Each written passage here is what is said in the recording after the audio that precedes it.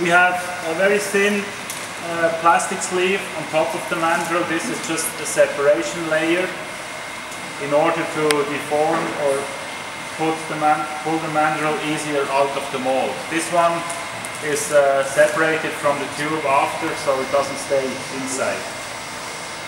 So you can see the robot reads the code of the tube, so he needs to know it's a down tube, it's a top tube, so which tube it is, and it starts braiding.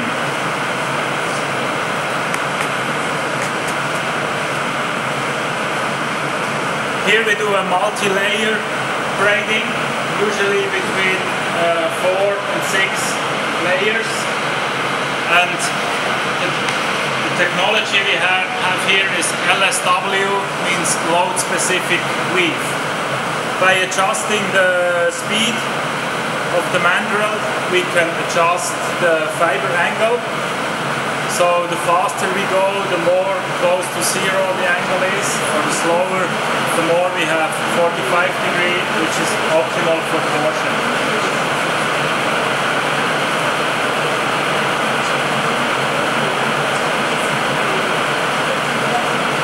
You can pass this around, so this is braiding taken off.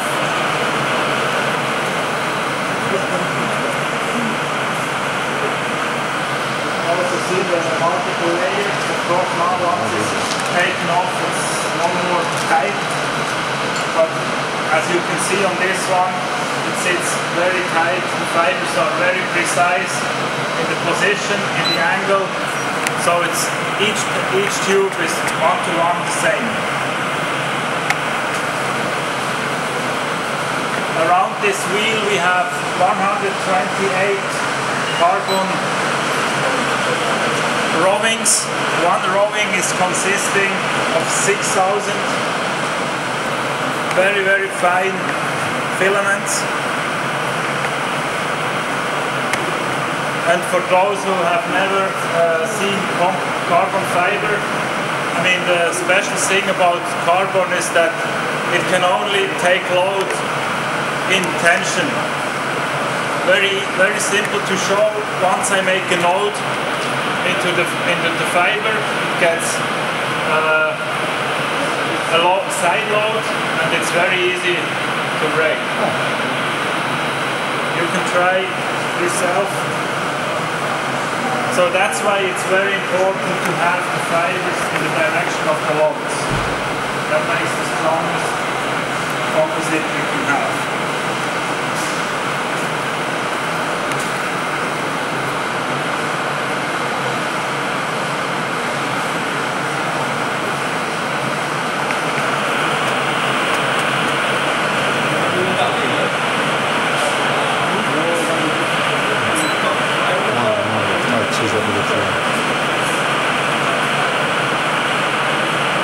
You can imagine it's quite hard to, first you go in this direction, and then you need to make sure that once you pull back that you don't pull the fibers. So this was very challenging for us to make this happen, but it's all in the details of the process.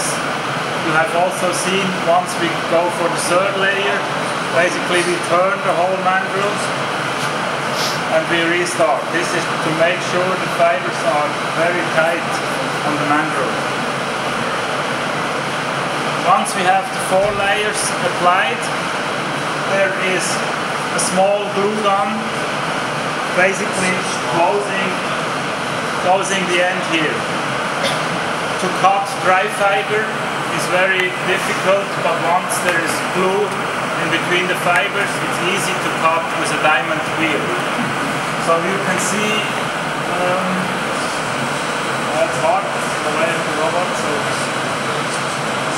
on the side there is a small diamond cutter, so he will cut the tube once it's cured.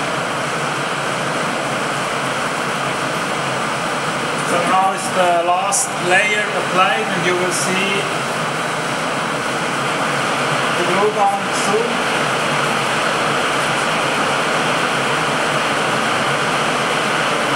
So each individual tube, down tube, top tube, chainstay, feedstay, all the tubes, they have a specific optimized program regarding speed, how many layers, what's the angles, in order to have the best performance of the product. This is the glue gun applying the glue. You can see the mandrel is turned, so it's making kind of a glue seam. And once this is done, it takes 2 minutes to cure, and then it's cut. So I don't want to wait 2 minutes without nothing to see. So let's move on. Actually, sorry, we have to wait because this one needs to go to the next step.